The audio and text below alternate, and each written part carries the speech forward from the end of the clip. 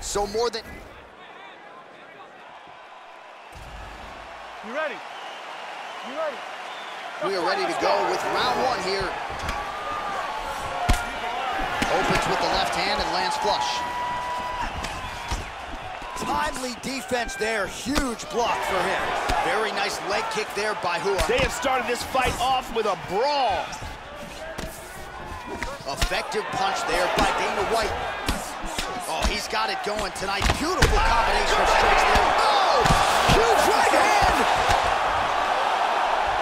All right, back to his feet. But man, is he hurt. Look at him, Joe.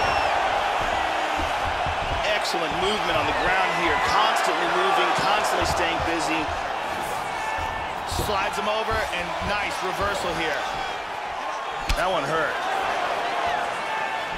Oh, he missed that kick. Mauricio Shogun Hua with a devastating leg kick. Well, so he gets clipped once again here, Joe, and he continues. Whoa! He got hurt! Rocked him with that right hand. That's it, that's it! Huge knee for the victory. Yeah, Joe, that is an absolutely debilitating knee employed to get the stoppage victory here tonight.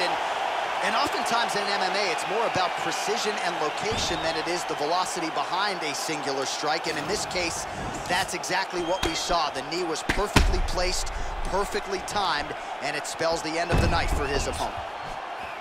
Let's take a look at that again.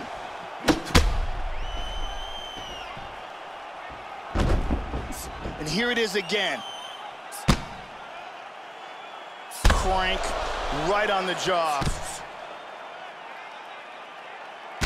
So a seminal moment for him here tonight as he gets the huge knockout victory. That could hold up as one of the better knockouts of the year. Here's Bruce Buffer now with the official decision.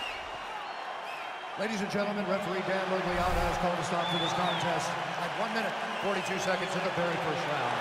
Declaring the winner by knockout, Mauricio Shogun Hua. So he adds to the legend tonight. Curitiba, Brazil's Mauricio Shogun.